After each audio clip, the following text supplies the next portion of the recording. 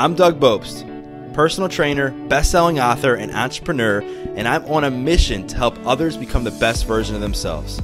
So I'd like to welcome you to the Adversity Advantage podcast, where we will help you use obstacles, failures, and setbacks to give you that edge needed for success. I'll be interviewing people from all walks of life on how they overcame trials and turned them into triumphs. So please, sit back, relax, and get ready to be absolutely blown away by some of the wisdom and stories you're about to hear. Nobody starts to abuse substances thinking that that's the day their life is going to turn around for the better. Right. Okay. That's not the way it works. Right. I put up a post today on my Instagram, and I think it's really important. Addicts are not criminals. They're not. They're humans in pain. People who are depressed are not sick. They're humans in pain. And people who are suicidal are not crazy. They're humans in pain. And maybe if we could stop so desperately trying to define people by what they struggle with, it will be easier for us to listen to their needs. And then we could see that their pain makes sense. Behind every single one of those struggles, there's a human who is desperately trying to reconnect to a meaningful life. There is someone who desperately wants to see that they matter to this world, that they matter to somebody, that they have value to offer.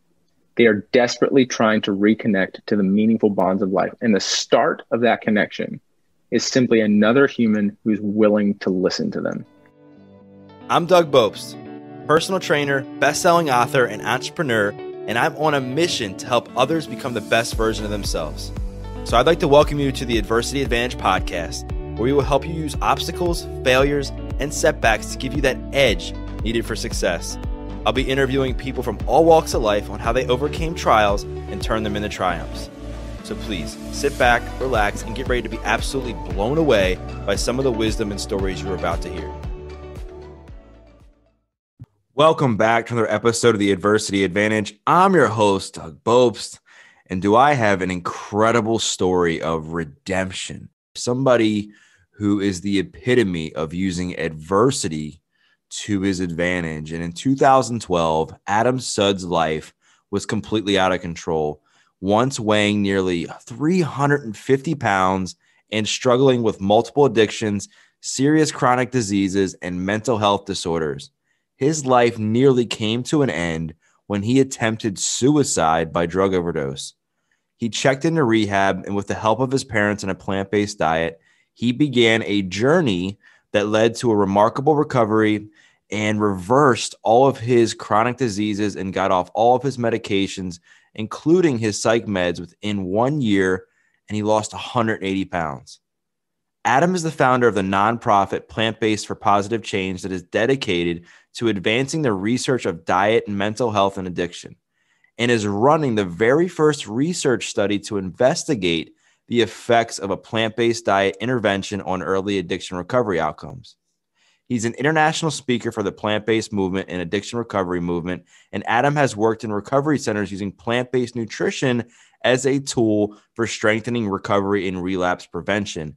He firmly believes that the simplest change on your fork can make the most profound change of your life, and that self-love is the root of all recovery. And he comes on the show today to share his incredible story of how he nearly took his own life, where he was in those moments of his life, what got him there, and ultimately how he crawled his way out to where he is today. And then we also chat about the importance of health and wellness for addiction recovery, and why, he believes, and I firmly believe, that it needs to be a staple of all recovery programs to help people not only get into recovery, but improve their health as well. So without further ado, I really am excited to share this conversation with y'all. So let's get this thing going and welcome Adam Sudd to the Adversity Advantage podcast. Adam, man, welcome to the podcast. Thank you so much for coming on. Bro, I'm excited. I know you and I have been wanting to do this conversation for probably the better part of a year, but for whatever reason, scheduling conflicts, but here we are. Let's do this. I'm pumped. Here we are, man, and I really value our friendship, and you're such a great guy, and an amazing story of somebody who's survived suicide, addiction, eating disorders. I mean, crap, we were talking before we recorded, you lost over 200 pounds, and not just physical weight. I think you've lost even more mental weight through the years in your own transformation. And it's incredible. Like today, if you were to look at your Instagram page or what you talk about on social media and your involvement with companies like Mastering Diabetes through the years, or just do what you're doing now with the research you're conducting on how like nutrition can play a pivotal role in mental health and addiction and that sort of thing. Yeah. People would never guess that if they saw your before picture of who you were, that you were somebody who was in psych ward, suicidal, nearly lost your life to addiction, addicted to Adderall, right? Yeah, Adderall and opiates. Yeah. So, and what I think is also, I find it kind of common, and you and I were texting about this a little bit yesterday, is a lot of people may not know, but your dad was one of the early developers of Whole Foods, right? He was with Whole Foods, which again is another, it's ironic in itself that you end up becoming addicted to food and going the polar opposite route, where your dad's like one of the like early on people for like one of the healthiest, like when you say Whole Foods, what do you think of? Like health, like organic food. And the whole thing is kind of fascinating to me in your incredible transformation. So talk a bit about like what it was like growing up in that context with everything that went on with your dad and having him part of a massive company that was built. And then what led into your initial urge to get involved in addictive behavior, what was going on in your mind, what were you struggling with mentally, and then talk about like where that landed you. It's interesting. My dad is like 6th generation Texan, 7th generation Texan, and grew up in Houston. We later moved to Austin before I started high school, but growing up, born in 1982. And I had an amazing, I want to be very clear, like I had an unbelievable childhood. I was part of that last grade generation that played outside. Yeah. And I grew up in a privileged neighborhood where I got to ride my bike to school with my friends. We got to play outside every day. We got to feel safe. And there wasn't a lot that I really felt. My parents didn't really spoil me, but I didn't really want for a lot of things. However, growing up, my dad, like, I want to be very clear, like my dad is my hero, and he and my mom are two of the greatest parents anybody could ever ask for. And I also know that my dad has experienced some traumatic things in his life. He watched his dad die from colon cancer when my dad was only 25. And I know that that was an incredibly difficult thing for him to go through because he doesn't really talk about it. Not like he talks about losing his dad, but he doesn't talk about like what it was like to lose his dad. I've never heard him talk about that. And my dad, I believe that it had this profound impact on him where he becomes very fearful when he sees someone who is truly meaningful in his life, that represents a loving bond that he would do anything for. When he sees whoever that is engaging in behavior that could threaten their life, he becomes fearful. When my dad becomes fearful, he has a tendency to become critical. And this is just his way. I think for a lot of people, it's harder to access that place of acceptance and love and come to that individual and say, hey, I love you and I'm afraid and I see this and what do you need? And it can be easier to say, please don't do this. This is wrong, X, Y, Z, make it a very critical stance. And for me growing up, that's the way it was. I got criticized a lot because I wasn't a fat kid, and I don't use fat in like the derogatory term. I wasn't a kid who had a larger body, but I wasn't skinny. And I grew up in the 80s, was like the greatest era of junk food ever. Sugary cereal aisle was like heaven, right? Yeah. And I got criticized a lot for my desire to continue to eat these foods. And so there was a restriction in our house. You weren't allowed to have certain things. It wasn't okay to do this.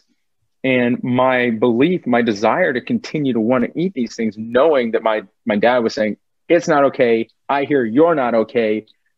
And I remember it was like 10 years old. So really quick, during this point, was your dad and your mom, were they really into health at this time, or they just... My dad has always been into health. Okay. My dad was the captain of his high school basketball team. He went to the University of Texas, became a marathoner. My dad has always been very, very dedicated to his health. He tried to get me to be a runner at a young age.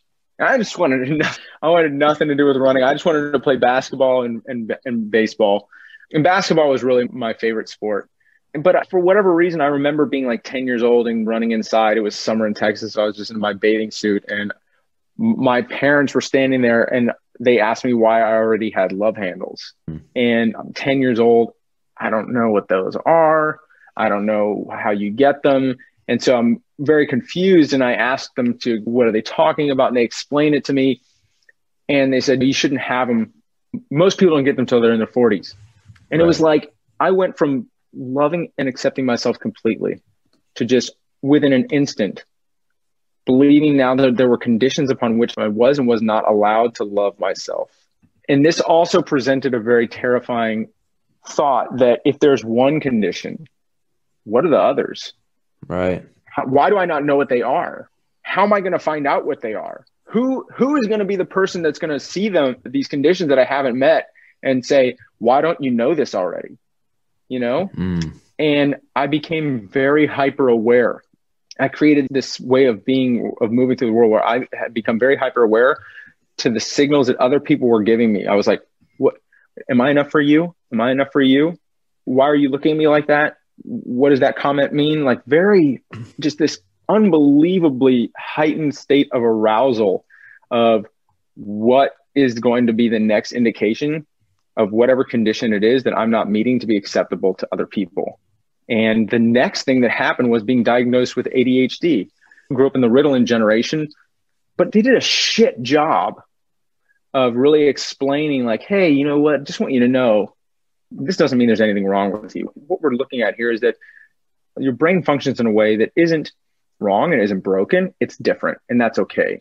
And in the school system that we have today, having brain functions or behavior functions that are attributed with ADHD, it can be helpful if you take this pill called Ritalin. And it's not going to be forever. And what we're going to do is we're going to help you develop the tools and the skill set to be able to be successful in this environment. And then we'll take the medication away over the course of time. There's nothing wrong with you. You're not broken. You're amazing.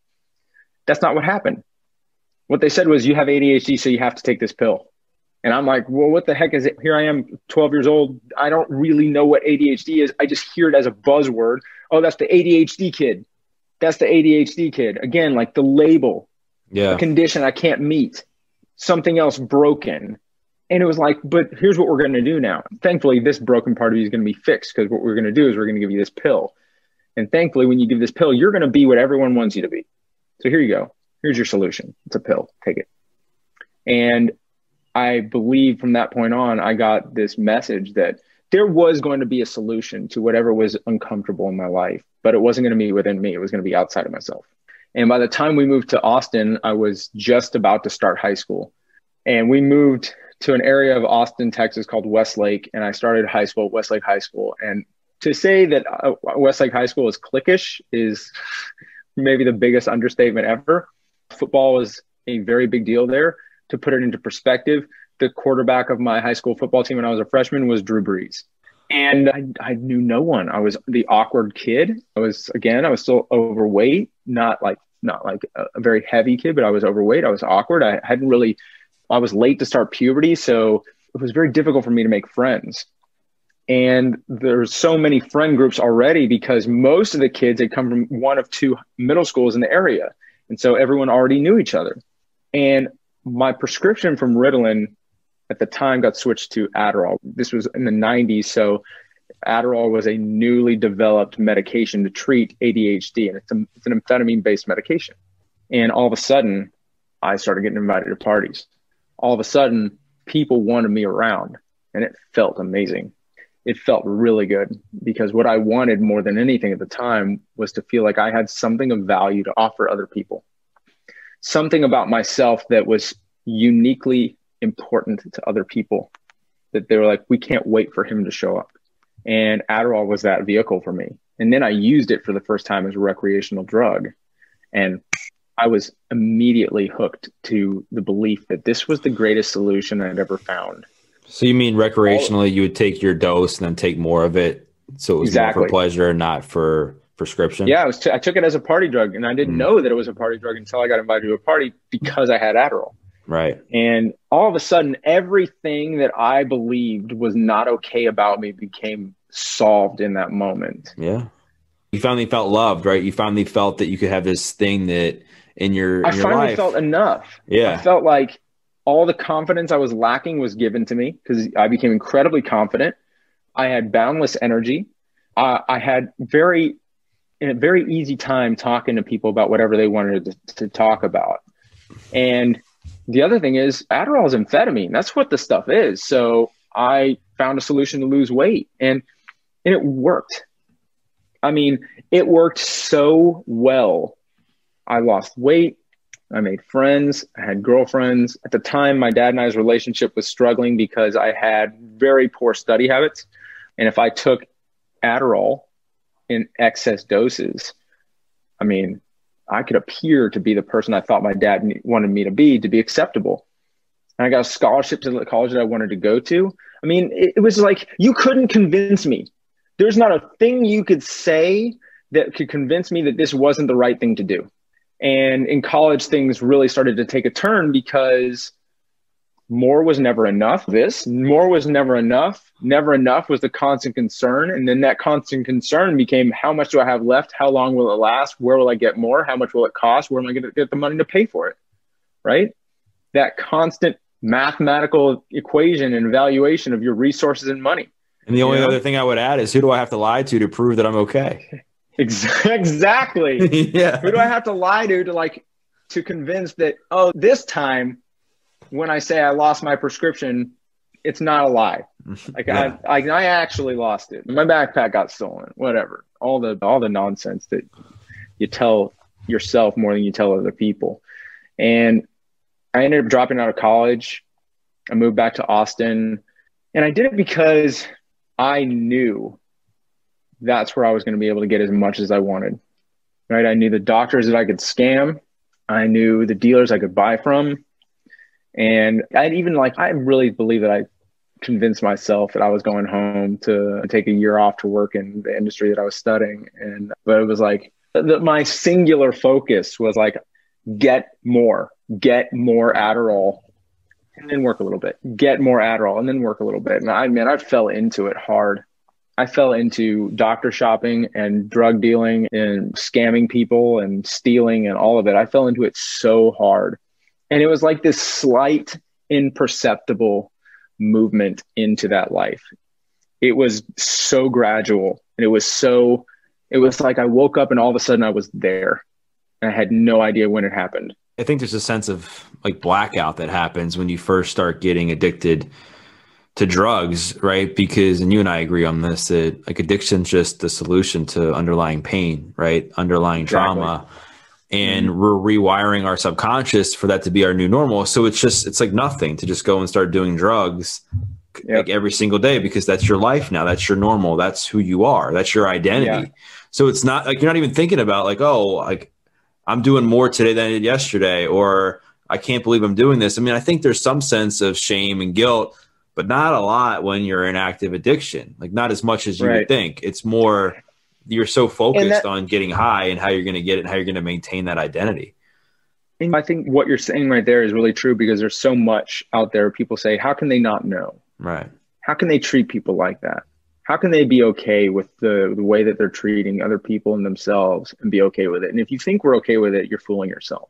Your brain's hijacked. I mean, who you are as a person is completely taken under the control of these drugs, and not in a way that you're victimized. It's just reality. And I think if more addicts could be more self-aware about what's actually going on when they're addicted to these drugs, and how some more healthy approaches and other things can give you not the same intensity of the feeling good and the checking out and having the self-confidence as drugs do. But if you go out and get a good workout and do some sprints and run after you've been in shape for a while, you're feeling pretty darn good, right? Well, the thing is that we have individuals who end up becoming incredibly disconnected, right? Yeah. Like for myself, I ended up developing a secondary dependency to fast food. I was consuming 5,000 calories of fast food a day. My weight reached 350 pounds. I was completely disconnected from my family. And when I was around them, I was just constantly like throwing shame and hatred their way. I hadn't worked in over a year. My social network, my friends, I wasn't around them at all. And so if you think about it, here I was, I had no meaningful bond with myself, physically or emotionally, in any sort of loving way.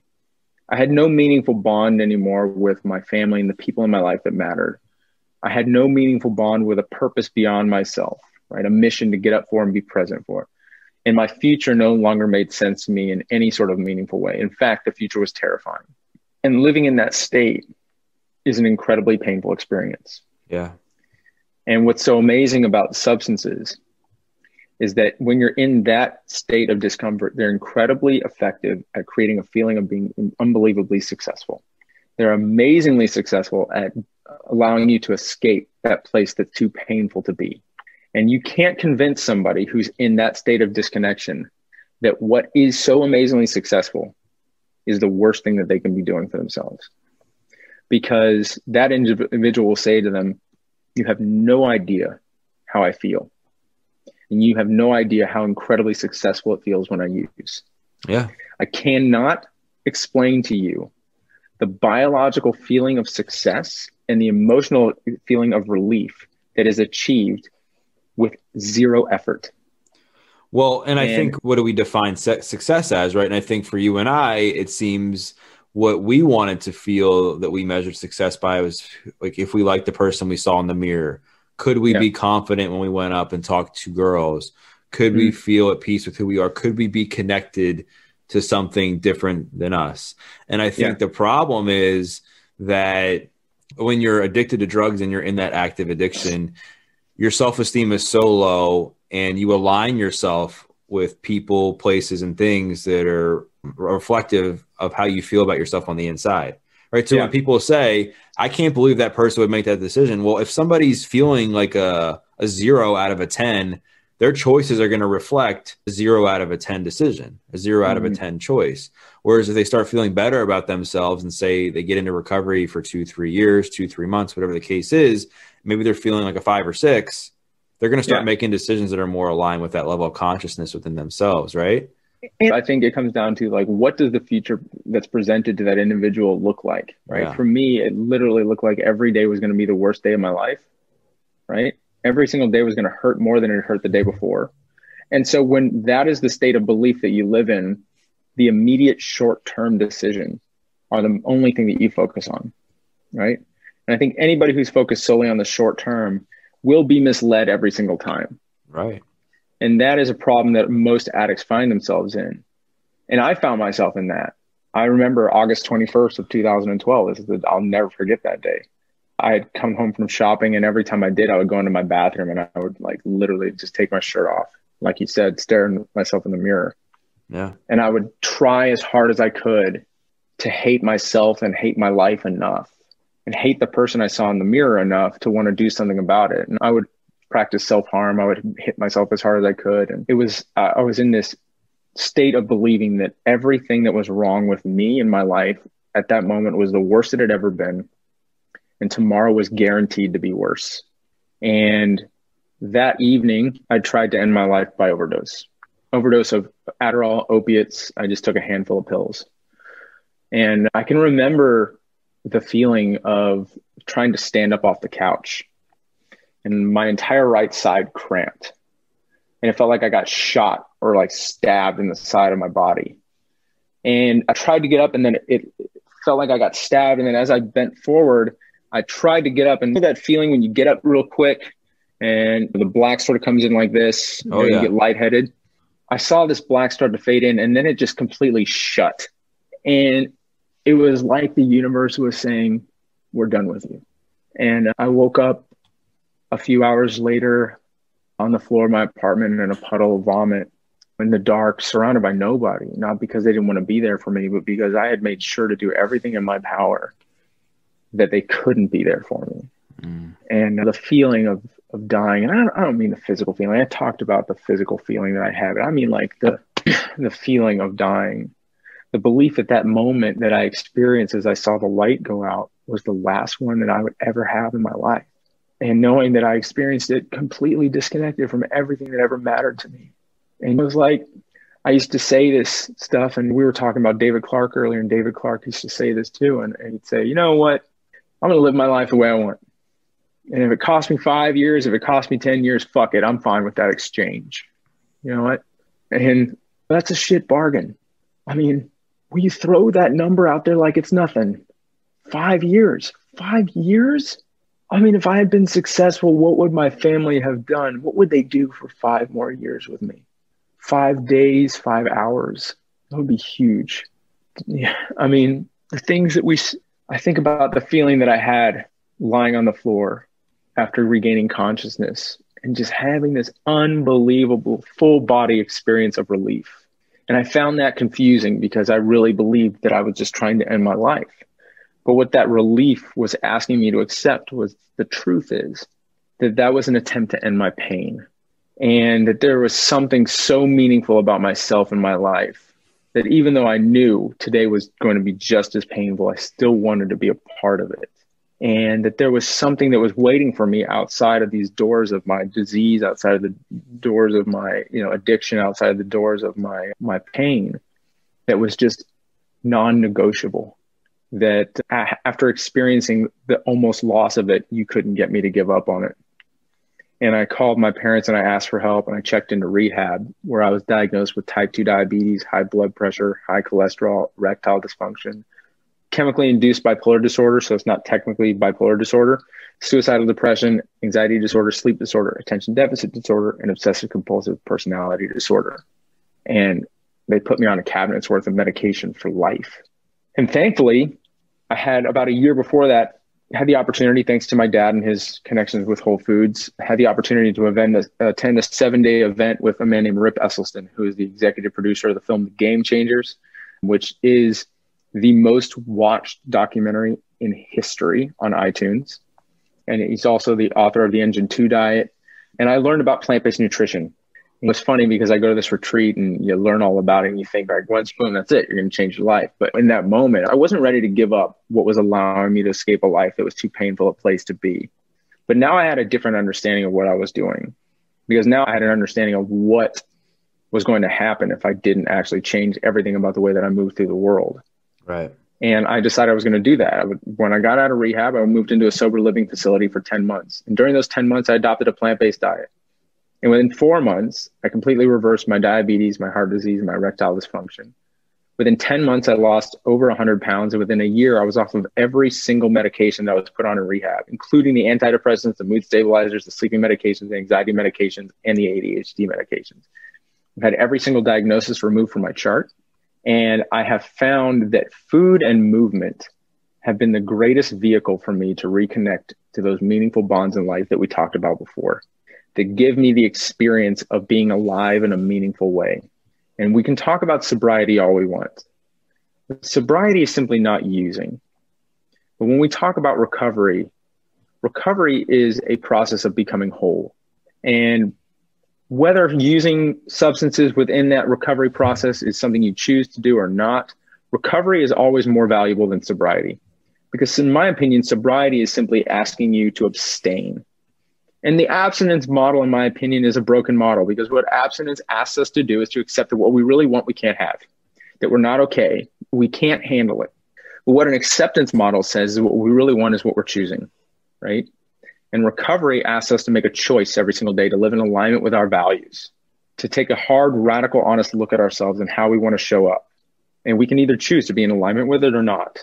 And sure, sobriety is a very important thing, especially within the first year of recovery, because you have to have enough time away from your substance for your brain chemistry to reset so that you can process. The version of myself that checked into treatment on day one completely interpreted things in a very different way than who I was at 6 months, right? Like I wasn't able to sit still and listen to what people had to say, and my ability to process information in therapy was completely different.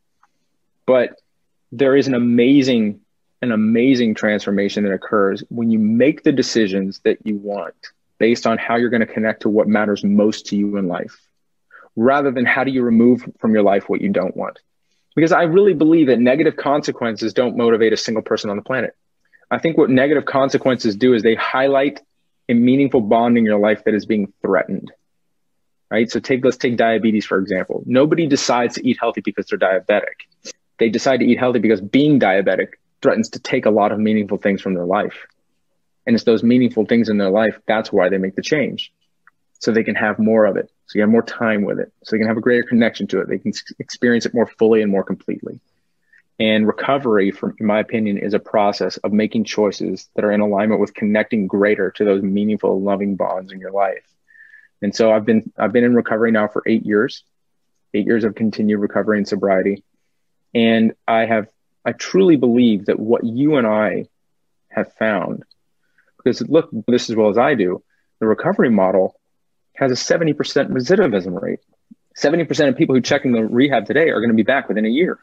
And so what is it so unique about us? There's nothing really unique about us. It's the things that we've done that allow us to create this unbelievable experience of being alive in a meaningful way that needs to be presented in a different way to treatment centers across the country, to individuals who are on day one. That the answer is not that you're an addict, always an addict, because that's who you are and your substance is your problem.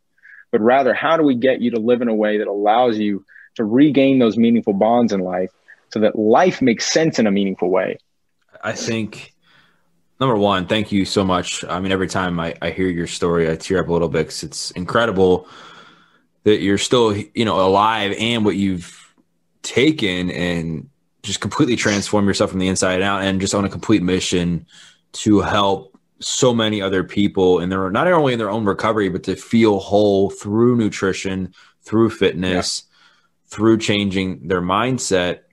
And one thing you alluded to earlier about the recovery model, and I think what needs to happen is, and you and I agree on this, is you have to give people the tools to manage their stress and their emotions in a healthy way when the drugs or alcohol or whatever is lifted. I think people need to reattach purpose and meaning to their life, because I think as humans, we all want to get from point A to point B. And that point A to point B in general is we all want to be happy. We want to like who we see in the mirror. We want to be fulfilled. We want to establish connection, security, self-confidence, attachment to some sense of direction of where we're going in life. The problem is a lot of people choose to do that in a way that's not sustainable and not aligned with who they really want to be as a person. So doing things like exercise, eating healthy, practicing self-care, self-love. And self-love, by the way, isn't just loving yourself all the time. It's checking yourself when when you've done something wrong. It's checking yourself when you need to be held more accountable. It's checking yourself when you've fallen off for a little bit, right? And then also trying to give back and using the lessons you've learned throughout, your own journey as an addict, as somebody whose life nearly ended, to help other people. So what importance has purpose and service? And I'm not talking about service just helping other addicts. Well, I do think that's important, but you're trying to change the world, man, with what you're doing with nutrition and everything. How has that really helped fuel your recovery and just keep you on fire for not being that person you used to be? Well, I think that what we're talking about, one, is that recovery, in my opinion, is a practice of remembering who we've always been before somebody or something else got us to believe differently. And so I think that humans have a profound need to offer value to others. There's a British journalist named Johann Hari who wrote the book Lost Connections. And in Lost Connections, he says that loneliness is not the physical absence of people. It's the sense that you have nothing of value to offer anyone. And so I think that being of service is a human trait that's necessary for meaningful life. And so, being of service for me has been, I saw this unbelievable glaring hole in the puzzle of helping individuals have a stronger and greater statistical likelihood of recovery. And what that was is I looked at what happened to me when I was in those 10 months of sober living. I checked into sober living sicker than I've ever been in my life. And in 10 months, I exited sober living the healthiest I had ever been at that point.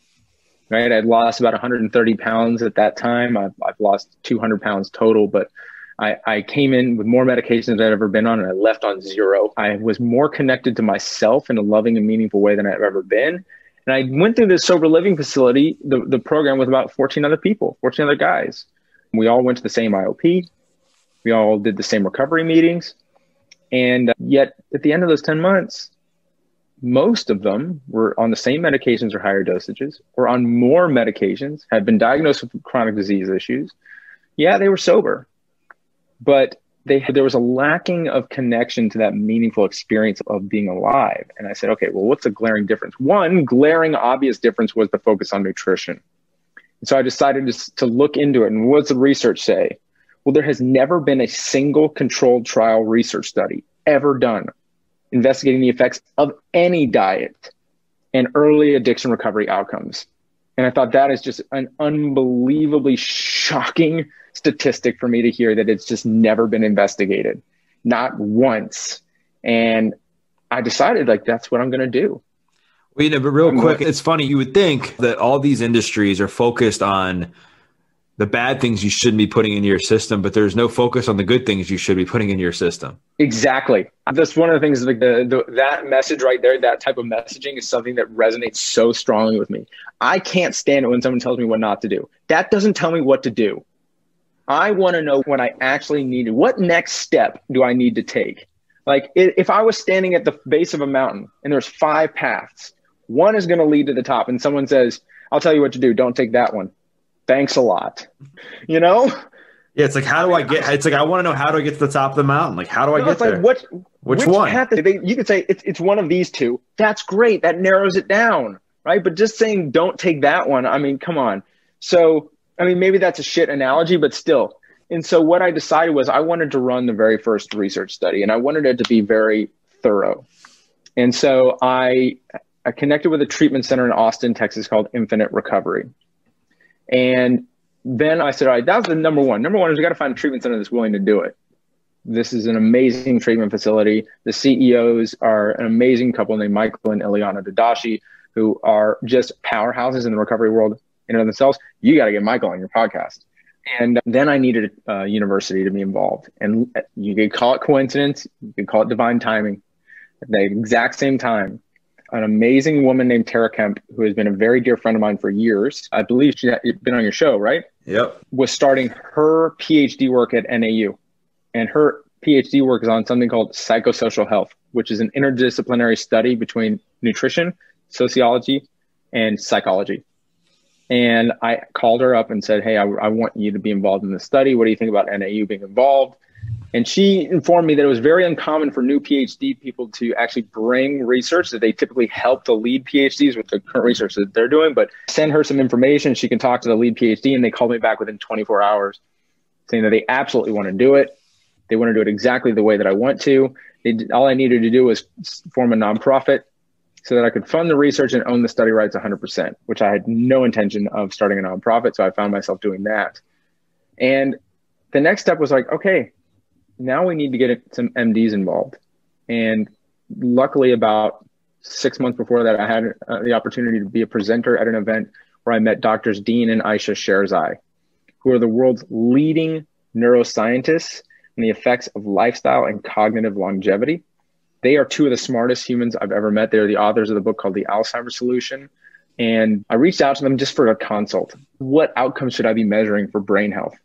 And I was like, you know what, Adam, be bold. Like, just ask them, do you have any interest in being the MDs on the study? What would it take?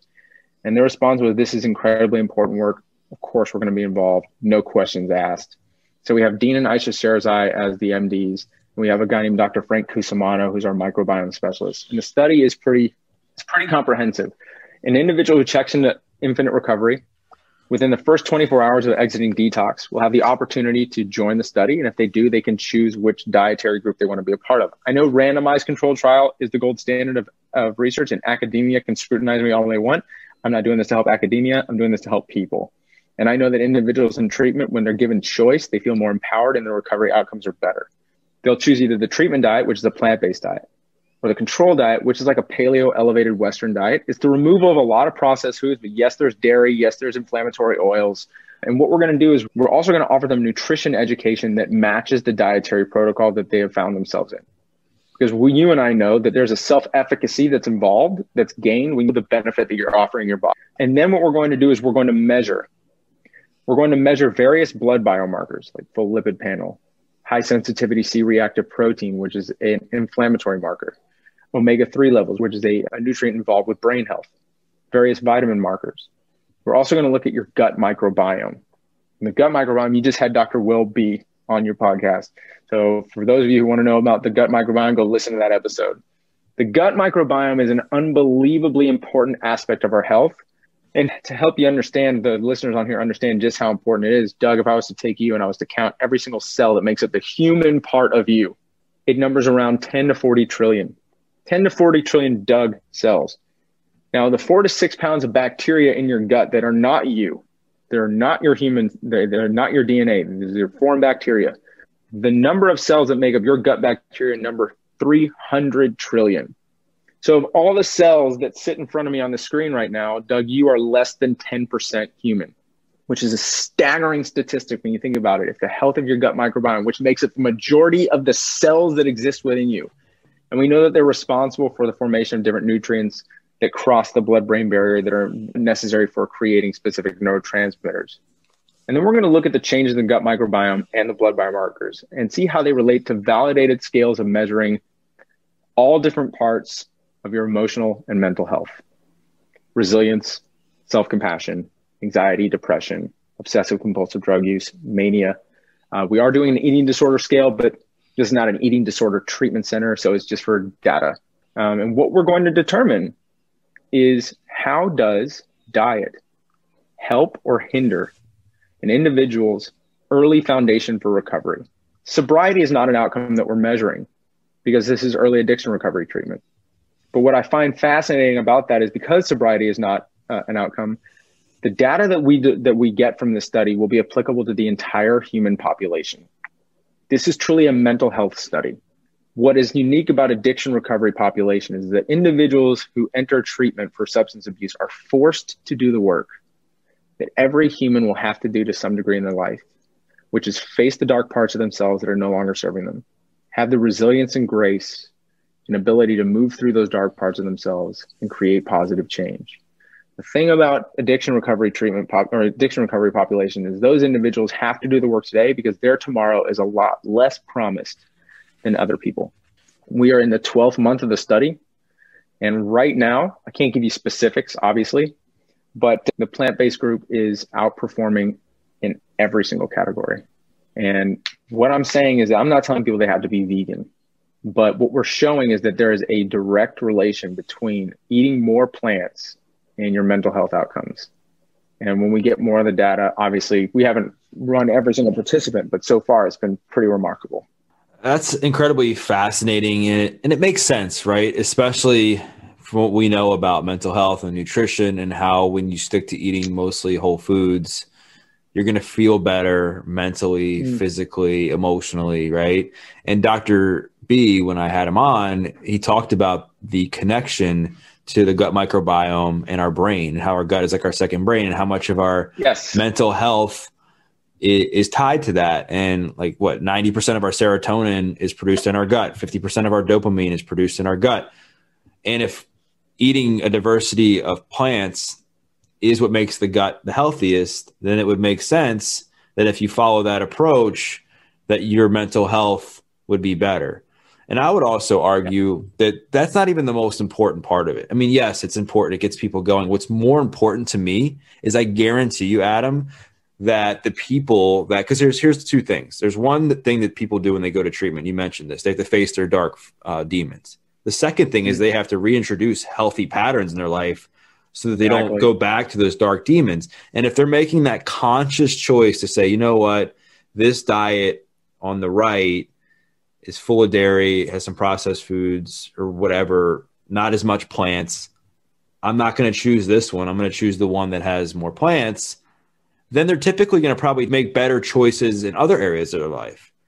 Absolutely. Because their mindset is shifted to saying, okay, I'm going to choose whichever one is better for my health, not which one tastes better in the moment. Right? Because you can take it and you can say, this decision is an act of self-care and an act of self-love. It is an affirmation of the value that I have in this moment, right? Like we talked about self-love. Self-love is not about like bubble baths and going to the spa and stuff like that, right? Self-love is about loving yourself as you are in the moment and knowing there's still work to do. Yeah. Right? It's being okay with what is uncomfortable and letting the moment exist without believing it should be something else. And so practicing self-love says, I deserve to eat these foods, not when I lose the weight, not when I reverse the disease, but in this moment. Because in this moment, I am everything I've ever needed to be. And my body deserves this. I deserve this choice.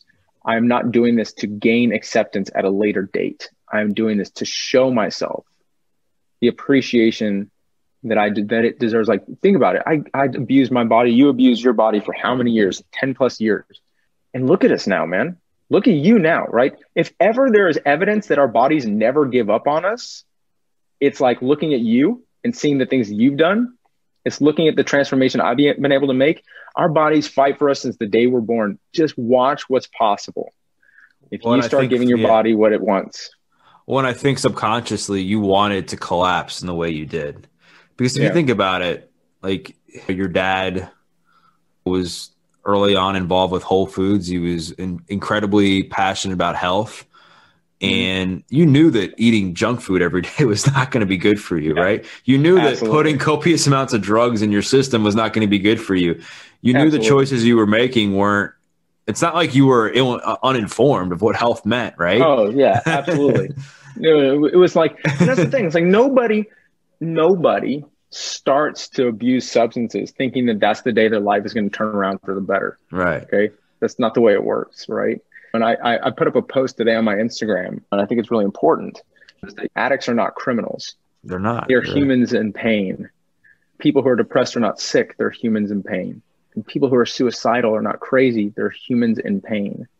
And maybe if we could stop so desperately trying to define people by what they struggle with, it will be easier for us to listen to their needs. And then we could see that their pain makes sense. Behind every single one of those struggles, there's a human who is desperately trying to reconnect to a meaningful life. There's someone who desperately wants to see that they matter to this world, that they matter to somebody, that they have value to offer. They are desperately trying to reconnect to the meaningful bonds of life. And the start of that connection is simply another human who's willing to listen to them.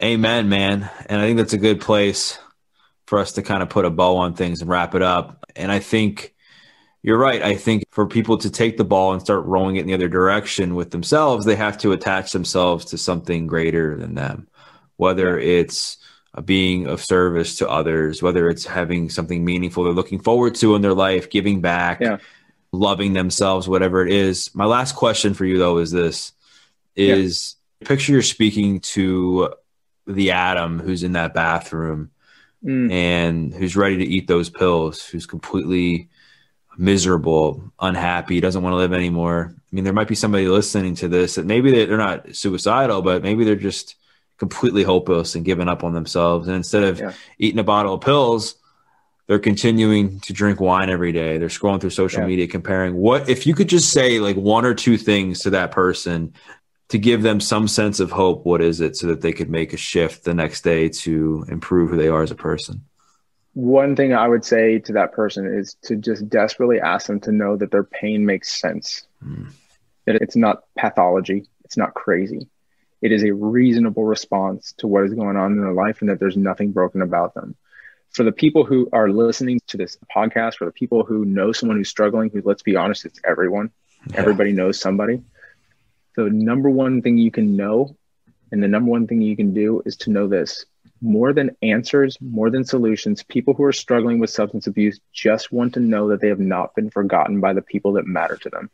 They just want to know that someone will sit with them when sitting with themselves has become too painful a place to be. You can go to that person, you can call them, because I know right now we're in a situation where being physically present with some people is not possible, but you can call them and you can say, I love you. I love you whether you're using or you're not. I love you whatever state you're in. And if you ever need me, I will be there for you, because I don't want you to be alone or feel alone. When you do that, the person will feel seen and they will feel heard. They will be reminded that their struggles are not what is important to you. They are important to you. It is the same thing as saying that, listen, I see how much this life hurts you. I see how much pain it causes you. And I want you to know it makes sense and I love you. If you do that, they may ask you to stay with them and they may ask you for help. Dude, I get motivated and inspired every time I listen to you talk. And what I love about you and your ability to share your story is you just kind of just go with it, man. And it's just, you just speak life and you speak from the soul and from experience. And for those listening to this is going to be something you're going to want to really dive more into with Adam's story and look at what he's doing.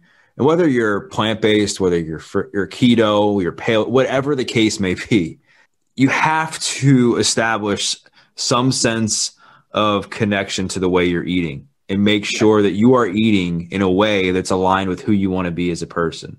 That if you want to feel more confident, you want to feel better mentally, you want to look better, whatever it is, just make sure that you're making conscious choices that align with that, and then be connected to something greater than that.